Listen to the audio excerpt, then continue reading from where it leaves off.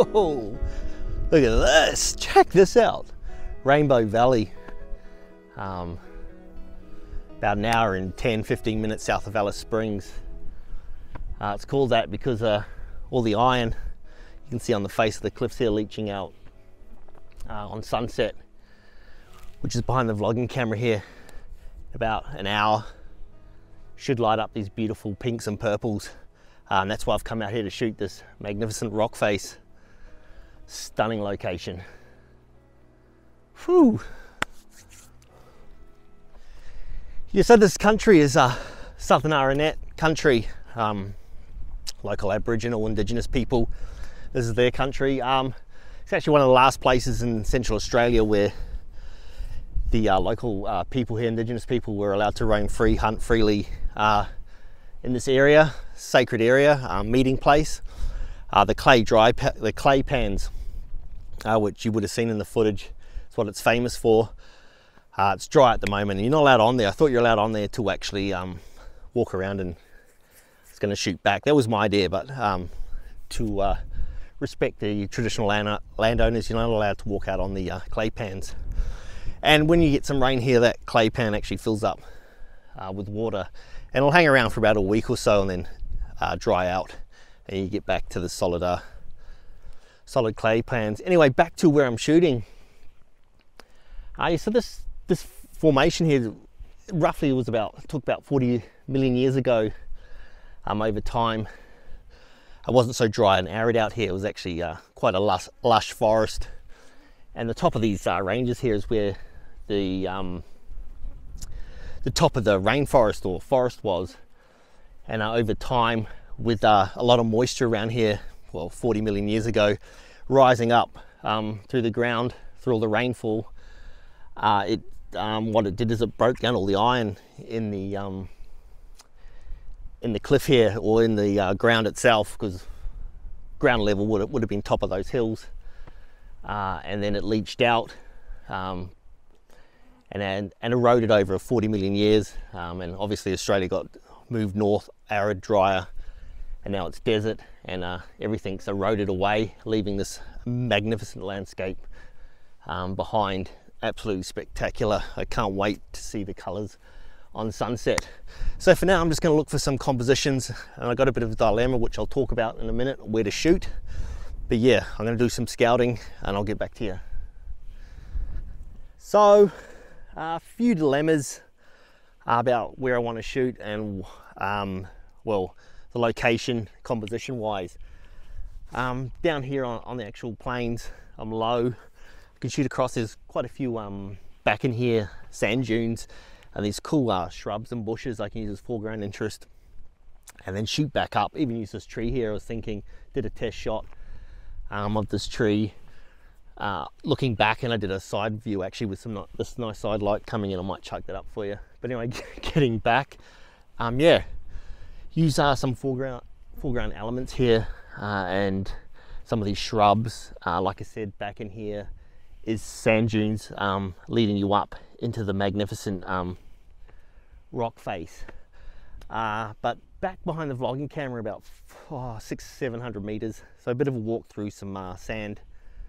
There's a lookout looking across the valley and onto the rocks themselves, which typically I think where everyone takes their image. So I'm trying to be a bit different here, come out here to take something a bit different. But in saying that, up on that hill looks amazing. You're looking over the valley and you're looking at the rocks, and you get a whole view of this whole area. So do I stay down here, get a couple of different compositions within these grasses, dunes? You're not allowed to venture too far on here. It's protected vegetation. The track's just here, so basically is where I'm allowed, is here. Back along here, some nice foreground interests leading you back into the rocks themselves. Or do I go back up onto the lookout? So yeah, don't know what to do. I think I'm going to stay down here. This is my thinking, my thought process. Get a couple of good images down here, maybe 2, maybe 3. 2 I'd be happy with, foreground interest, and then make a dash for it. Dash. It's quite soft sand track, and then it goes up onto a boardwalk track. So I'll try my best. A leisurely, fast-paced walk, and try and get back up to the top there and get an image. Yeah, it all depends on the light and how it pans out, really. Yeah, so for now, I think I'm going to stick low, just down in this valley here. Hope it pays off. Fingers crossed. And make a dash for it, in the hopes that I get just some, maybe the last light hitting the peaks of these tops of these rock face here. I think that'll make a nice image, and yeah, that'll be it. But for now, I've got about half an hour, 40 minutes until that sun drops just across the horizon, lighting these rock face up, turning bright red. So fingers crossed, stay with me, and let's see what kind of images we can get here.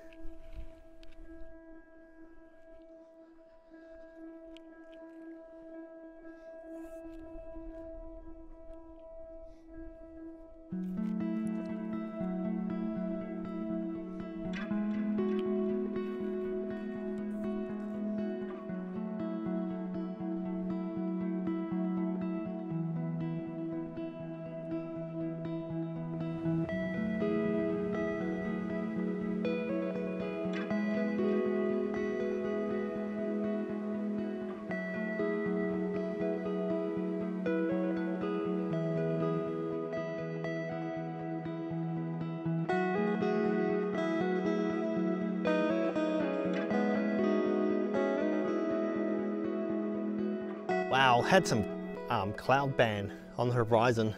It's the sun setting. I think it's really killed that effect of the purples and the colors you'd normally get. It's quite unfortunate, but I was dashing around down here. The sun was sinking, trying to get some shots, some different foreground interests. One with a tree, coupled with these shrubs back in here. And for my last shot, I'm perched up on this little sand dune, gone wider. I'm using my 14-30 wide lens. I just wanted to show the expansion of the landscape itself, instead of maybe using my 24-200 and focusing on this rock face itself. But yeah, all wide angle to emphasize the country, the beautiful country out here. But still, I mean, this is my office for the day. Look at this. I think I got some really nice images. So I'm going to make probably this one my last one. Really wide on this one, so I've got a lot of that sky, a couple of puffs of clouds up there.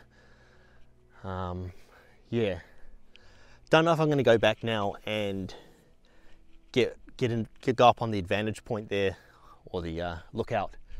I just don't think it's worth it now. A lot of cloud coming. It's been clear for like, I don't know, a week, longer, 6 weeks. Not a cloud in the sky, and I actually saw on the news, I think it's going to rain in Alice tomorrow. So I thought I'd get down here before that happened, but that cloud's rolled in. So usually this would be purple, and shades of pink and purple, even reds in there, hence the name Rainbow Valley. But you know, that's landscape photography, guys. Drove 600 kilometers one way to get here. Not just to this spot, I had to go to Alice Spring to do other things, but I came here. You know, it's not always about getting the perfect conditions, although that's the icing on the cake, in it, when you go to a location a long way from your home and you get perfect conditions. But oh man, you can just, I don't know, I love the desert. You can just feel it out here, how old this country is, how beautiful it is, the landscape. But yeah, last image, wide, 1/13 of a second f9, low ISO. I might hang around and get that sort of champagne color in the sky. I can see it out there. It's that blue and pink color you get as the sun's setting to the west and out to the east, but I'm not disappointed at all. So I'll chuck those images up that I was walking around just here, all within, I don't know, 100 feet of each other. All these images were taken. And let me know in the comments which one was the best. I think I'm just gonna sit here like I always do and take it all in.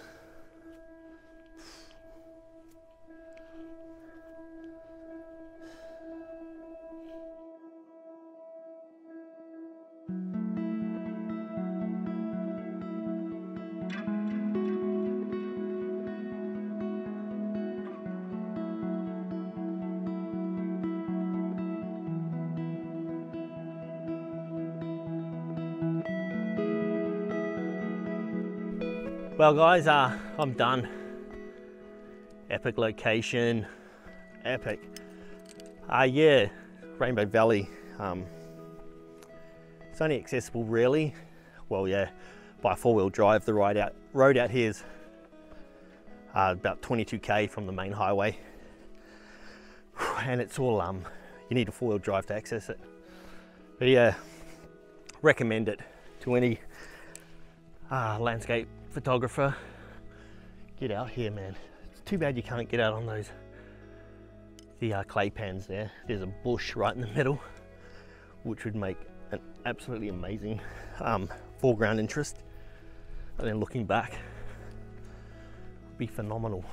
But yeah,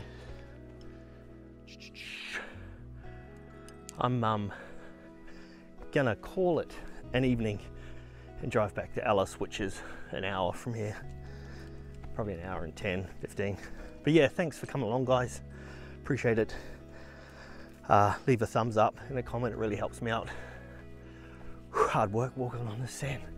Until I see you on the next adventure guys, have a fantastic week and get out and shoot. All right, see you later.